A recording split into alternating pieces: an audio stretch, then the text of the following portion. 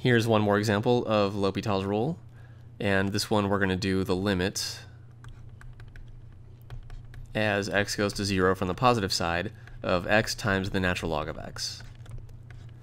Okay, now as usual, the first thing we want to do is direct substitution. So when we do that, what happens? Well, as x goes to 0 from the positive side, we have x here, so it just goes to 0.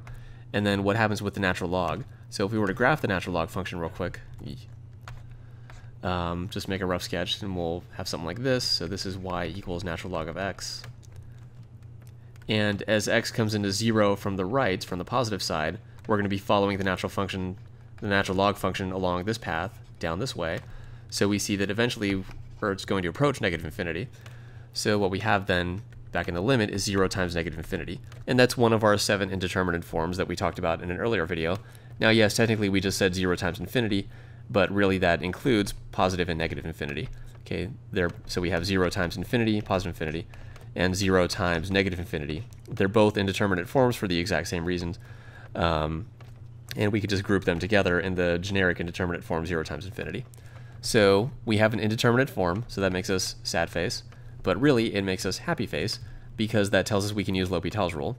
But again, we can't use L'Hopital's rule immediately because we didn't get the indeterminate form 0 over 0 or infinity over infinity. Okay, we can only use L'Hopital's rule directly if we get one of those, which we didn't.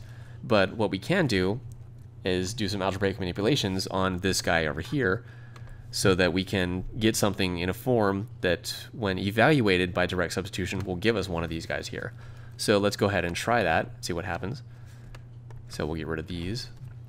Okay, so we want to do some algebraic manipulations on x times natural log of x so that we hopefully get one of these indeterminate forms here. Okay, so let's try some stuff. So we have limits as x goes to 0 from the positive side of x times natural log of x. Now let's go ahead and do something kind of crazy and write this as natural log of x divided by 1 divided by x, like that. Okay, so what are we doing? Well, x times natural log of x. Remember, if you divide by something, that's like multiplying by its reciprocal. So here, if we take natural log of x, if we take natural log of x and divide it by 1 over x, that's the same thing as taking the natural log of x and multiplying by the reciprocal of 1 over x. What's the reciprocal of 1 over x? Well, it's just x, okay? So x times the natural log of x is the same thing as natural log of x divided by 1 over x, okay? So it's a little goofy to do that. There aren't really many cases or times when we would want to do something like that, but this is one of those cases. Okay, when we do L'Hopital's rule and we get something like this, we want to try something goofy like this. And how does that help us? Well, now let's try direct substitution again. And what happens? Well, again, natural log of x goes to negative infinity. And what happens over here? 1 over x, if we were to graph that, that's a pretty bad graph. So we see that if x approaches 0 from the positive side, we see that this goes up to positive infinity.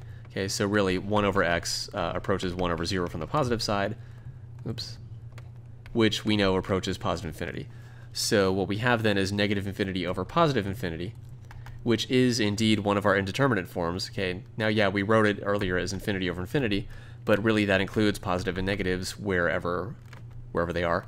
So plus minus infinity over plus minus infinity. So we have that, and that's great. That makes us super happy face because now we can use L'Hopital's rule directly. Okay, so let's go ahead and do that. Get rid of that. So L'Hopital's rule says, oops. Okay, so again, what we just did was we evaluated this by direct substitution and we got this indeterminate form, so we can use L'Hopital's rule on this right here.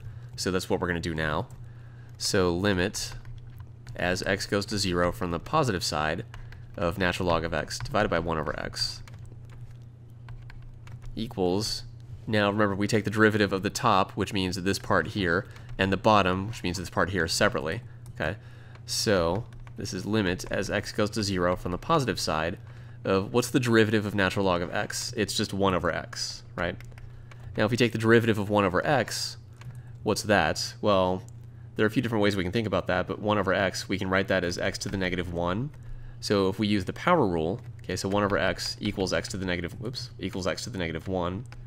So if we use the power rule for derivatives, that's going to give us negative 1 times x to the negative 2, which equals negative 1 over x squared. Okay.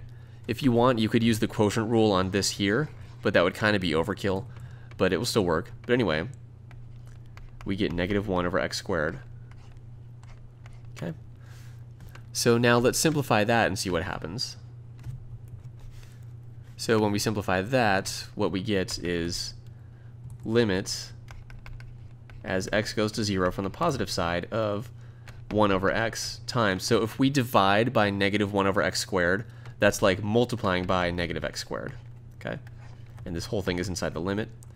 So now this equals the limit as x approaches 0 from the positive side of what? Well, we still have a negative 1 here, okay, from this minus sign, and then this x down here cancels with one of these x's here. So really what we just have is actually negative x. Okay? So negative x. So we have the limit as x goes to 0 from the positive side of negative x, which is negative 0, but that's silly, we can just say 0. Okay?